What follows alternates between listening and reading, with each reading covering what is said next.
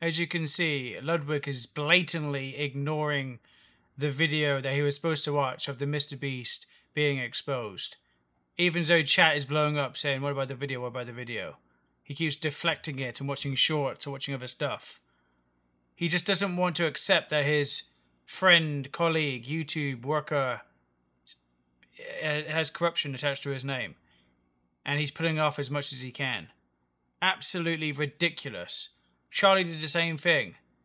Even though Charlie did acknowledge that Chris Tyson was a POS and has been doing some really disgusting, diabolical things.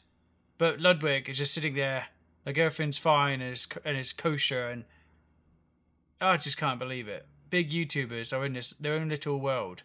I don't think they're even born on Earth. I think they're born on Jupiter, and they fly these YouTubers in, and they're oblivious to how the world works, and they don't want to accept like something because they're so corrupted by attention, money, whatever it is. It's weird. It's so strange to see, and hopefully one day I never become like this, because I would just, if I did,